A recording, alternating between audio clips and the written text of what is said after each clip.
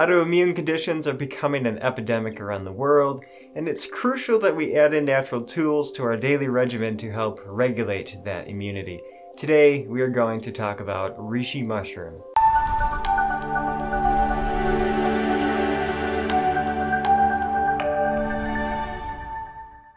Reishi Mushroom, also known as Reishi, Lingzhi in China, Mannetake in Japan, Ganoderma lucidum, Ganoderma tsugae, and more. For this video, we will stick to the commonly known and used Reishi Ganoderma lucidum, which is one out of the 219 species of Ganoderma. During the Han Dynasty around 206 BC to 9 AD, the mushroom's name Lingzhi was first recorded. Ling means spirit or soul, and Zhi means plant, or in this case, fungi. Lingzhi is depicted to contain a mixture of spiritual potency and immortality. It symbolizes health and well-being, success in life, longevity, and divine-like power. Reishi was given its first binomial name, Boletus lucidus, in 1781 by the English botanist William Curtis. In 1881, Peter Adolf Karsten gave Reishi the genus name Ganoderma. The botanical name Ganoderma lucidum comes from Greek and Latin words. The Greek word ganos meaning shining and derma meaning skin. Ganoderma literally translates to shining skin. The Latin word lucidum means shining. Put together, Ganoderma lucidum roughly translates to shining skin shining. How about we call it shiny fungi? Over 2,000 years ago, the first written description of Reishi was in the book Shennong Bankao Jing, during the Han Dynasty around 206 BC to 9 AD. It is thought that purple wild reishi from the white snake legend is the first of the reishi species, possibly originating in the Changbai Mountains. Some people also believe reishi and other wood-eating mushrooms came to Earth from other planets deep in the universe by meteors or cosmic winds. They believe it is of its own form of intelligence, aiding in the development of ecosystems by creating healthy soil, in return allowing other plants to grow. It is thought that these extraterrestrial mushrooms are gathering trees' levitational energy, ormus minerals, information about the Earth, and upgraded genetics from its experiences on Earth. Interesting. You like how I said extraterrestrials? Reishi has been found in paintings, carvings, buildings, on women's accessories, and on furniture such as the Emperor's Throne. Around 214 BC, the first emperor of the Qin dynasty heard rumors about this immortality-giving herb growing somewhere in the Eastern Paradise. The emperor sent expeditions of 500 men and 500 women by ship to find this herb of immortality. They never returned. Did they find the herb and keep it for themselves? It is thought that they actually landed in Japan and colonized there. Since reishi was so rare and strongly valued for its medicinal benefits in China, it was forbidden to common people and mainly only available to the rich and privileged in China. You can find reishi art at the Forbidden City in Beijing, carved into stone holding the boundaries of the Emperor's Throne, on the Emperor's Throne, and on the heart chakra of the last Emperor's robe, depicting its value to the emperors over common people. Even folklore regarding reishi says that if someone was to find the mushroom, they wouldn't tell those closest to them because it was so valuable. This medicine may have been forbidden due to the fact that only 2 to 3 trees per 10,000 have the mushroom growing on them. We don't have to worry about that in our time thanks to modern technology. Reishi mushrooms are now mass-produced by growing them on hardwood logs, wood chips, and sawdust. I still urge you to learn about foraging reishi in your environment to reap the benefits of wild reishi. It is very rewarding to find wild reishi in the woods. It's actually an amazing feeling. Even though it is readily available in stores, reishi can still be one of the more expensive supplements on the market, especially reishi mushroom spore oil, costing around $150 for a 30-day supply. Be sure to visit brandongoji.com if you're looking for an affordable reishi supplement that doesn't cost hundreds of dollars. Benefits. Shen. There are 2 main benefits reishi is commonly known for. The first being associated with Shen. It is thought to tonify Shen, the spiritual element of your psyche. Have you ever noticed someone that has dull eyes, like a cloudy curtain in front of their eyes, and they just don't seem to be consciously all there? They seem to be experiencing some form of mental disorder, right? Some people may perceive this dullness in those people's eyes as if they are soulless. According to traditional Chinese medicine, it's actually weak Shen, weak mental and spiritual health, how conscious we are, our personality or independent thought, and our general vitality alongside it. Reishi restores that weakness and improves the shine in eyes. If your eyes are already bright, you probably have strong Shen and are most likely mentally sound. Shen resides in the heart, therefore Reishi supports the heart, which is also closely related to the health of blood. When Shen is weak, your Jing and Qi are likely weak too. Reishi helps restore Jing, Qi, and Shen. Ultimately, Reishi is known for supporting the heart, liver, lungs, and kidneys, giving the body more energy, but also a calmness to the nervous system. When Shen is disturbed, it oftentimes accompanies insomnia. Since Reishi is mildly calming to the nervous system, it may be able to help improve sleep. Immune modulator. The second commonly known benefit of Reishi is its ability to modulate the immune system because it is an adaptogen. Adaptogens help your body respond to internal and external stress accordingly without ever going to an extreme, such as developing autoimmune conditions. Autoimmune conditions are starting to become very common following an urban lifestyle. As urban survivors, we need to slightly back away from the urban life and find natural tools to combat immune disorders, especially autoimmunity. One way to do so is by supplementing with Reishi, preferably before we get sick and have a harder time recovering. Modulating the immune system is vital for these autoimmune conditions and potential new attacks on the immune system. Modulating simply means Reishi has a unique ability to raise the immune system when it is too low, allowing invaders to take over, and also lower it when it is too high, attacking the body. It leaves the immune system right where it needs to be. Besides those two commonly known benefits, there are numerous other uses of Reishi Mushroom. I like the way Dr. Hirokazu Kawagishi described Reishi. Lingzhi has several physiologically active ingredients, so it is like many different medicines in one. Some of the benefits and uses of Reishi Mushroom are: replenishes Jing, Qi, and Shen, tonifying, enhances vital energy, calms the mind and brings you more into your body, controls blood glucose levels, modulates the immune system, anti-aging, antiviral, anti-inflammatory, antihistamine, anti-tumor, kills cancer cells, hepatoprotective, bacteriostasis, meaning inhibiting the growth and reproduction of bacteria, strengthens cardiac function, palpitations, improves memory, relieve cough, asthma, and shortness of breath, dizziness, insomnia, anti-ulcer, and more. Reishi used to be based on anecdotal evidence through thousands of years of traditional use. Now there is a large number of scientific literature to support some of those anecdotal claims. There are studies on animal and cell culture models, in vitro assessments, and even some human studies. Even though science doesn't fully understand Reishi, it is still gaining a lot of research credit and becoming more recognized as extremely valuable medicine. Here's what we do know so far based on some of the research. A lot of what I'm going to talk about is quite complicated.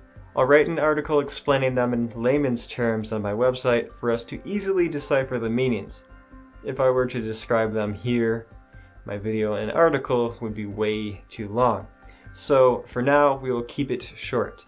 There are three major physiologically active constituents found in Ganoderma lucidum that gives it its medicinal properties: polysaccharides, triterpenes, and peptidoglycans. Polysaccharides. These polysaccharides are mainly known for the immune modulating properties, but there are many more uses that researchers are discovering. Numerous Ganoderma lucidum polysaccharides were found to be anti-inflammatory, hypoglycemic, anti-ulcer, anti-tumorigenic, attenuates exhaustive exercise, immunostimulating, and more. One study using low-dose Ganoderma lucidum polysaccharides tested on mice was found to accelerate recovery of bone marrow cells, red and white blood cells, splenic natural killer cells, and natural killer T cells, enhance T and B cell proliferation responses, cytotoxic T lymphocyte activity, as well as natural killer cell and lymphokine activated killer cell activity. It also promoted phagocytosis, and cytotoxicity of macrophages. Take note, this study said low dose, which means high doses may not always be necessary, especially in cases when the nervous system is already too calm. Polysaccharide extraction. Polysaccharides from reishi can be extracted with fermentation, hot water as a tea, or in extract form with the use of hot water, then alcohol. If alcohol is used alone, some constituents may not be extracted. Taking a high-quality reishi product in powdered form, in capsules, or as tea is sufficient. Peptidoglycans. Peptidoglycans have antiviral activity and immunomodulating properties. Triterpenes. More than 100 triterpenes have been found in reishi, and they are the reason for its bitter taste. More than 50 of those triterpenes were found to be unique to this mushroom. Triterpenes such as ganoderic, ganoderols, ganoduriols, ganodermic acids, and lucidinic acids. Ganoderma triterpenes were found to have anti-cancer properties and may be able to be used as alternative cancer therapy. Numerous in vivo, animal, and human studies prove the polysaccharides in triterpenes are mainly responsible for these chemopreventative and tumoricidal effects. Out of 58 mushrooms tested, Ganoderma lucidum was one of the most effective against cancer. But Goji, there are no cures for cancer! These big organizations say so. Maybe, but in fact, there are tons of studies showing reishi mushroom has profound anti-cancer properties, up to 90% inhibition. Imagine reishi in combination with other anti-cancer herbs and a well-rounded diet. I think a lot of people would start feeling better. You need to know about these studies before you decide that these people are right about there being no possible alternative natural treatments for cancer. I'll read off some of the conclusions of these studies for you to help you decide if you believe someone is lying to us for profit and to support biased opinions. I'm not claiming they are wrong, but I'm also not claiming they are right, because scientific evidence is beginning to stack in favor of health. If you want to see these studies for yourself, then be sure to check the sources on my website. Alright, here we go. Both the lipids extracted from the germinating spores and the SBGS of G. lucidum had remarkable anti-tumor effects in a dose-dependent manner, and could significantly inhibit these tumors with an inhibition of 80 to 90%. These results indicate that G. lucidum extract has a profound activity against leukemia, lymphoma, and multiple myeloma cells, and may be a novel adjunctive therapy for the treatment of hematologic malignancies. The present findings suggest that this combination merits further investigation as a potential therapeutic agent for the treatment of cancer. This study showed that ethanol extracts of both G. lucidum and G. sinense have anti-tumoral proliferation effect through both apoptosis pathway and cell cycle arrest effect, and some other compounds such as sterols and/or nucleosides may contribute to their activity besides triterpenoids. Our findings suggest that the triterpenes contained in G. lucidum are potential anti-cancer agents. These results suggest that the lucidinic acid-rich GLE could serve as a chemopreventative agent for the tumorigenesis and metastasis of highly invasive hepatoma cells. All our findings demonstrate that GAT induced apoptosis of metastatic lung tumor cells through intrinsic pathway related to mitochondrial dysfunction and p53 expression, and it may be a potentially useful chemotherapeutic agent. In conclusion, hydroxylated triterpenes from G. lucidum could be promising natural agents for the therapy of invasive breast cancers. Collectively, these results suggest that G. lucidum inhibits proliferation of human breast cancer cells and contain biologically active compounds with specificity against estrogen receptor and NF-kappa B signaling, and implicate G. lucidum as a suitable herb for chemoprevention and chemotherapy of breast cancer. Thus, Ganoderma lucidum exerts its effect on cancer cells by multiple mechanisms and may have potential therapeutic use for the prevention and treatment of cancer. These results suggest that LZE has pro-apoptotic and anti-inflammatory functions, as well as inhibitory effects on cytokine expression during early inflammation and colonic carcinoma cells, which may be of significance in the use of Chinese herbal medicines for cancer prevention. Okay, that's enough studies. I think you guys get the point. Reishi mushroom has promising anti-cancer properties. The only problem is that these constituents found in reishi supplements may vary depending on the growing stage it was in during harvest, the method used to grow it, who the mushroom supplier is, and how they prepared it. I personally prefer powdered reishi supplements. Reishi cultivated on logs were found to contain phosphorus, silica, sulfur, potassium, calcium, and magnesium. In lower amounts, iron, sodium, zinc, copper, manganese, and strontium. It was found to have small amounts of heavy metals, lead, cadmium, and mercury. No cadmium or mercury is found in wild reishi.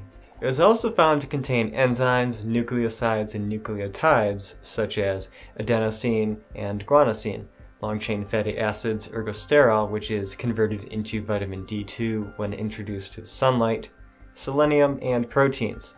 The proteins contribute to some of its immunosuppressive, when needed, hepatoprotective, antifungal, and antioxidant properties. Germanium is the 5th highest mineral present in reishi. It is thought that germanium restores imbalanced electrical potential in the body to a more normal state. Some claim to have heard an electrical sound running through their body, then miraculous healings afterwards. Whether that's true or not, germanium also contains immunopotentiating, anti-tumor, antioxidant, and anti-mutagenic properties. Well, that's it for this video. Be sure to subscribe to my channel if you're new. Hit like on this video like your life depends on it, and share this video with your friends or someone that you feel needs to know this information. Have you ever taken reishi? Let the community know in the comments below. If you'd like to purchase reishi and support my channel at the same time, then be sure to visit brandongoji.com and purchase reishi at my store. Oh, and remember, low-dose reishi was found to be effective, so you don't need to spend hundreds of dollars and take higher doses like a lot of salesmen are claiming. Makes you wonder why they tell you to take more reishi, doesn't it? As always, I'm Brandon Goji, and I'll see you in the next video. Stay motivated, you urban survivors.